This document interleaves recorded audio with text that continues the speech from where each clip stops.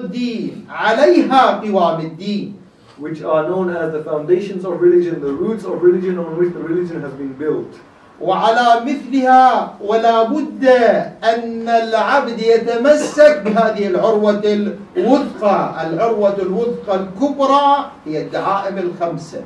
And a person, slave of Allah, must hold on fast to this firm handle, which are these 5 pillars. الصلاة والزكاة. The prayer and the giving of zakat tax. فإن الصلاة مقرونة بالزكاة. For indeed, as we know, the prayer has been affixed and associated with the zakat. ولا تبلغ الصلاة فضيلتها ولا تبلغ كمالها إلا أن تكون مع الزكاة.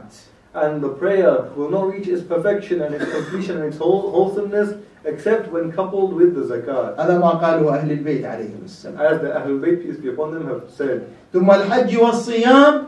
And thereafter the pilgrimage and the fasting. وولاية أهل البيت عليهم السلام. And our wilayah towards the Ahlul Bayt, peace be upon them. هذه هي الدعائم الخمسة. These are the 5 pillars.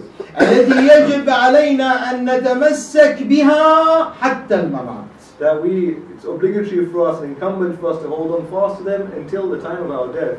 جمعت هذه الدعائم الخمسة بذكر الله.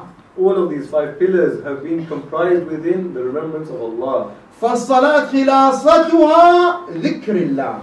So the prayer, the summary of it is the remembrance of Allah. والصيام خلاصته ذكر الله. And the fasting, the summary of it is the remembrance of Allah. وهكذا بقية العبادات خلاصتها ذكر الله. Similarly, for all the other acts of worship, their summary and their core is the remembrance of Allah. ومحمد And Muhammad. وعلي وفاطمة والحسن والحسين وأولادهم خلاصتهم ذكر الله. And Muhammad, Ali, Fatima, Hassan and Hussein and all of the children, peace be upon them, all the summary and their core is the remembrance of Allah. فمن جاء بذكر الله أتى بكل هذه الدعائم. And so whoever really brings forth the remembrance of Allah, they are the ones who have in fact held up and وأن ذكر الله هو مقدم على كل هذه الدعائم الخمسة. And the remembrance of Allah is an incumbent prerequisite to all of these other 5. فلا نغفل عن ذكر الله في ليلنا ولا في نهارنا. So let us not be negligent of the remembrance of Allah, neither in the night time nor in our daytime. وهؤلاء أهل البيت عليهم السلام الذين نسير بسيرهم ونسلك طريقهم. أهل البيت أوصونا بالكتب، بالأدعية، بالزيارات، بأحاديثهم، برواياتهم، أوصونا بذكر الله. And these Ahlul Bayt, peace be upon them, in whose footsteps we walk and whose path we follow, they are the ones who have advised us by their supplications, by their writings, by their narrations, and by all of their advices that towards the remembrance of Allah. ذلك سيد الذاكرين. That was the master of all rememberers. سيد المحراب، إمام المحراب، علي بن أبي طالب عليه السلام.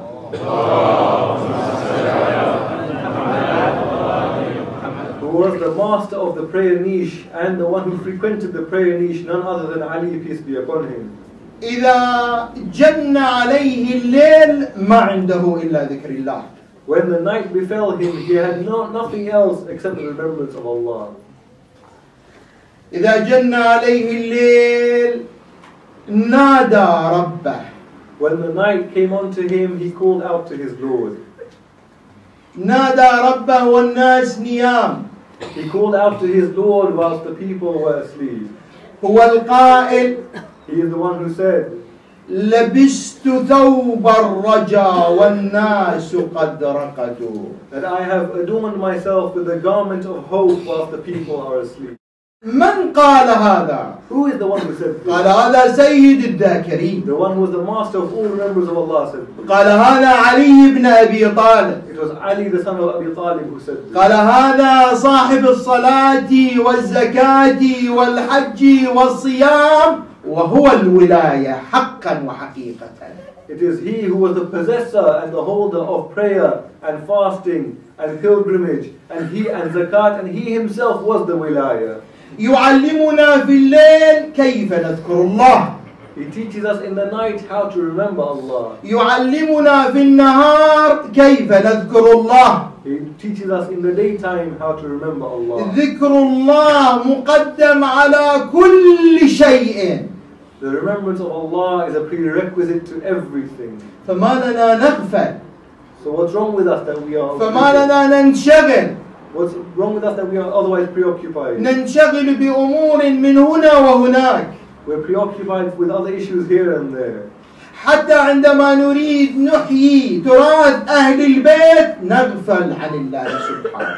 Even when we want to uphold the treasures and the heritage of the Ahlul Bayt, we forget Allah. حتى عندما نريد نقيم الشعائر لأهل البيت عليهم السلام نغفل عن الله سبحانه.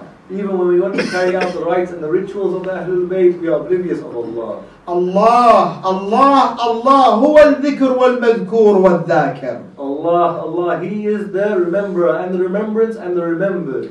الله تعالى هو الذي يذكرك على كل حال في دنياك وعند احتضارك وعند انتقالك إلى تلك الدار الآخرة. Allah is the one who remembers you at every time in your life, and then at the time of your death, and then even after your death, it is He who is watching over you. وليس من فضل للإنسان أن يذكر الله. And it's not something of a merit that a person remembers Allah. فإن حياة الإنسان بذكر الله. That the entire life of a person is the remembrance of Allah. وليس للإنسان أن يذكر الله على لسانه. Neither should a person remember Allah only on their tongues. بل لا بد أن يكون الذكر يسري إلى الجنان. Rather, the remembrance should dwell and go into the heart. بل لا بد أن اليد تغبط اللسان على الذكر. And the hand should be envious of the tongue in its remembrance. ذكر الله ليس على اللسان فقط. The remembrance of Allah is not only upon the tongue. يذكر الإنسان الله تعالى على لسانه وفي قلبه ويده وعينه وأذنه وكل عضو من أعضائه. A person remembers Allah upon their tongue and with their hand and with their foot and with their eye and with their ear and with every organ from amongst their all the other limbs. حتى يخالط ذكر الله يخالط لحمك ودمك. Until the remembrance of Allah intermingles with a person's flesh and blood. ألا ترى ذلك العبد الذي قطع الإمام يده؟ Do you not see that person who Imam cut off his hand? العبد الذي جاء إلى الإمام وهو سارق فقطع الإمام يده. The person who was a thief and so he came to the Imam and it was incumbent the Imam cut his hand. وأخذ يمينه بشماله. And he held his right hand in his own left hand. واستقبلوه الناس في الطريق قالوا من قطع يدك؟ And he was met with people on the street and he was asked, who is it that cut your hand? فصار يثني على علي بن أبي طالب أجمل وأشرف وأرفع وأعز الثناء. And he began to praise Ali ibn Abi Talib who had cut off his hand with the most beautiful and the most noble of all praises. فقالوا ويلك أتثني عليه وقد قطع يدك؟ He said to them, woe unto you, are you asking me about who has cut off my hand? قال وما لي لا أثني عليه وقد خالط حبه لحمي ودمي. How can it not be for me to praise such a person who, whilst the remembrance of Allah has intermingled with his flesh and blood? حب علي وأهل البيت يخالط لحمنا ودمنا. The love of the Ahlul Bayt has intermingled with our flesh and our blood. وذكر الله أكبر وأكبر من حبهم. Whilst the remembrance of Allah is far greater than the love we have for them. فإن الله سبحانه وتعالى قال في كتابه ذكر الله أكبر وهو أكبر من الصلاة. And Allah says in His holy book that the remembrance of Allah is the greatest thing, which is a prerequisite and more important than prayer. فنذكر الله حتى نذكر الله بأعضائنا بجميع أعضائنا حتى يخالط حب الله لحمنا ودمنا. So we remember Allah with all our limbs until the remembrance of Allah intermingles with all of our flesh and blood. لا نترك الساعة التي نذكر الله فيها لتعب أو ملل أو لشغل أو انشغال. We should not leave any time free whereby we are forgetful of Allah and not remembering Him due to any other work we have or due to boredom or other preoccupations. بل لا نزال نتضرع ونبكي ونتوسل ونتحبب ونتملق إلى الله سبحانه وتعالى حتى يخالط ذكر الله لحمنا ودمنا. Rather, we strive to remember Allah, strive with affection for Him and in His love, and all of this way up until that time whereby His remembrance is intermingled with our flesh and blood. ونستشعر بهذا. And we feel affectionately towards Him. ونتحسس هذا. And we are very sensitive towards Him. وندرك هذا بقلوبنا وعقولنا. And we grasp this and comprehend it with our hearts and our minds. ونرى آيات الله سبحانه تتجلى في أنفسنا كما تتجلى في الآيات الخارجية. Such that we would find the signs of Allah manifesting within our own selves and our bodies the way we find them manifesting outwardly. فإن الله تعالى قال وصدق ما قال. For indeed Allah has said, and He has said truthfully. ولا بد أن نصدق هذا لا اعتقادا فقط أن نصدق هذا علما وعملا. So we should believe in this and not just believe in it ideologically, rather we believe in it with our knowledge and with our actions in accordance to that. قال فأينما تولوا فثم وجه الله أينما تولوا فثم وجه الله. That He said, wherever you turn you would see the visage of Allah. وصدق الله تعالى في قوله. And Allah is truthful in what He has said. فلا ننتقل من هذه الدار إلا أن نصدق هذا عملا نصدق هذا فعلا. And so we should not leave this abode of the world until we have affirmed this and believed in it both in our knowledge and in terms of our action. أنمن على الله تعالى في صلاتنا هذه. And it's not the case that Allah in this prayer of ours, أم نحن متفضلون في صيامنا في سنتنا. neither are we doing some sort of meritorious thing by our fasting in the year. أم نحن من الأخيار إذا أقمنا شعائر حسينية. Neither are we of the best of people when we uphold the rights of Imam Hussein's rights and rituals. أنمن على الله سبحانه وتعالى بكل هذا. Do we wish for Allah to be present in all of these things? وقلوبنا فارغة من ذكر الله. Whilst our hearts are empty of the remembrance of Allah. وألسنتنا يابسة من ذكر الله. And our tongues are dry due to the remembrance of Allah. مسامعنا لم يطرقها ذكر الله.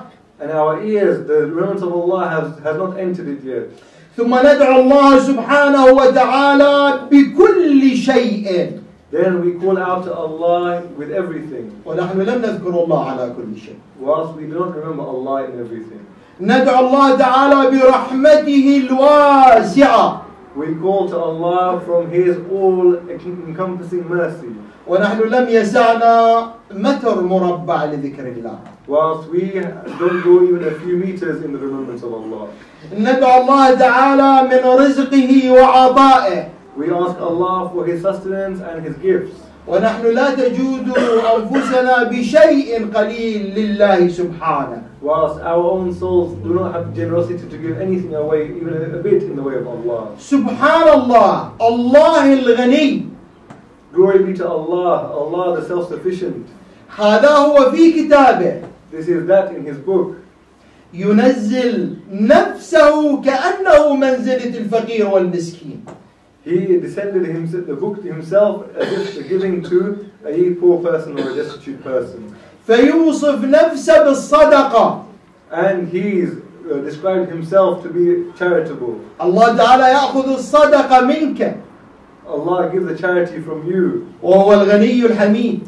He takes the charity from you as if He's taking the charity from you, whilst He Himself is all self-sufficient. والرسول بعظمته مالك خزائن الأرض.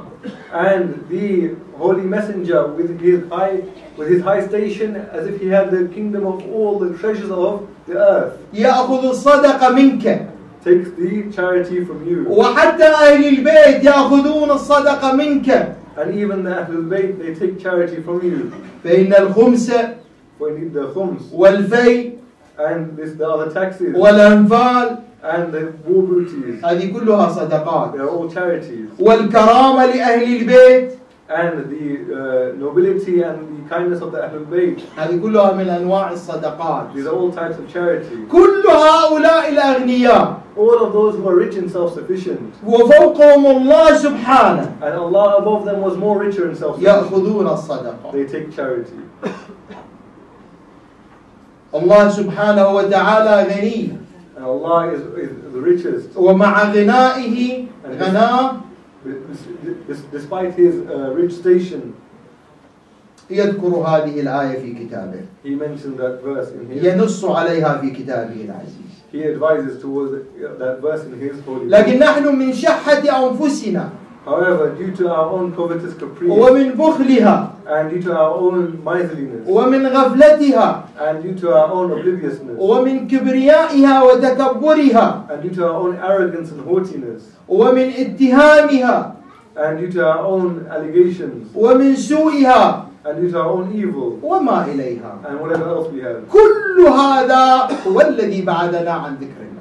All of this is that which separates us away from the remembrance of Allah. فذكر الله سبحانه وتعالى So the remembrance of Allah, the هو glorified, المقدم على كل حال. that is the prerequisite and the introduction to every state. إذا ذكرت الله يذكرك الله. If you remember Allah, Allah would remember you. إذا أجريت اسم الله على لسانك يذكرك الله سبحانه.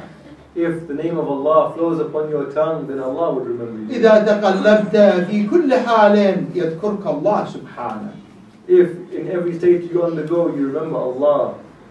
الله تعالى هو الذي أوصانا على لسان أنبيائه ورسله Then it's Allah who has advised us through the tongues of His apostles and His messengers, وعلى لسان خلفائه and through the tongues of His holy vicegerents, أهل البيت عليهم السلام. who are the Ahlul Bayt, peace be upon them. ولا تقبل خطوة يخطوها الإنسان And there is no step that a person takes, بل لا تكمل ولا تصح خطوة يخطوها الإنسان there is no step that a person can take in the right manner, إلا بمتابعة ومشايعة الرسول وأهل بيته. except that they would be footsteps in the following of the Holy Messenger and his Ahlul Bayt. فهم الأدلاء على ذكر الله. And so they are the ones who have indicated towards the remembrance of هم Allah. السبيل إلى الله. They are the path to Allah. ولا يقبل علم ولا تقبل معرفة ولا يقبل عمل There is no science which is acceptable, there is no action which can be accepted, من لم يسير على هذه الخطى أي خطى الرسول وأهل بيته. except those footsteps which are taken in that path of the Holy Messenger and his Ahlul Bayt. وخير ما أوصانا الرسول وأهل البيت ذكر الله. And the best of what the Holy Messenger and the Ahlul Bayt have advised us is the remembrance of Allah. فنسأل الله سبحانه وتعالى أن نديم ذكره. So we pray to Allah subhanahu wa ta'ala that He allows us to forever remember Him. نسأل الله تعالى أن يتمم عقولنا بذكره. And we ask Him that He completes and perfects our intellects by His remembrance. نسأل الله تعالى أن يبيض وجوهنا بذكره. And we ask Allah that He brightens our faces by His remembrance. نسأل الله تعالى أن يسلم قلوبنا بذكره. And we pray to Allah that He makes our hearts sound by His remembrance. نسأل الله تعالى أن يزكي أنفسنا بذكره. And we pray to Allah that He purifies our souls by His remembrance. نسأل الله تعالى أن يثبت أقدامنا بذكره.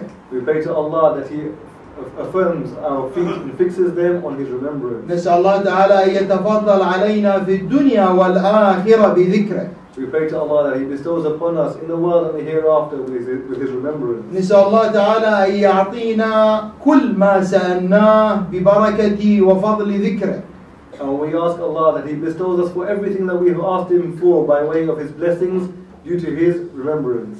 نسأل الله سبحانه وتعالى أن يعطينا ما لم نسأله فهو أبصر بنفوسنا منا ببركة ذكره. And we ask Allah that He bestows upon us that which we have not asked Him for, because indeed He is more insightful about ourselves than we are on ourselves, that He should give us this by the blessing of His remembrance. اللهم استجب. Oh Allah, respond to us في هذه الساعة in this hour وفي كل ساعة. and at all times. اللهم استجب لمن أقبل عليك بقلبه Oh Allah, respond to the one who approaches you with his heart. اللهم استجب لمن نزع نفسه وشرور نفسه واستمع إلى فضلي وعزة كلامك. Oh Allah, respond to that one who has extracted from himself the evil so that he listens to the best of words. اللهم ارحم من حالت بينه وبين ذكرك نفسه وسوءها. Oh Allah, be merciful on that one who between him and his own soul he remembers you. نسأل الله تعالى لنا ولكم التوفيق والسداد والهداية. We ask Allah on our behalf and on your behalf for assistance and success and guidance. والله يقول الحق وهو يهدي السبيل. And Allah says the truth and He is the one who guides to the path. وآخر دعوانا أن الحمد لله رب العالمين والصلاة والسلام على محمد وآل بيته الطيبين الطاهرين.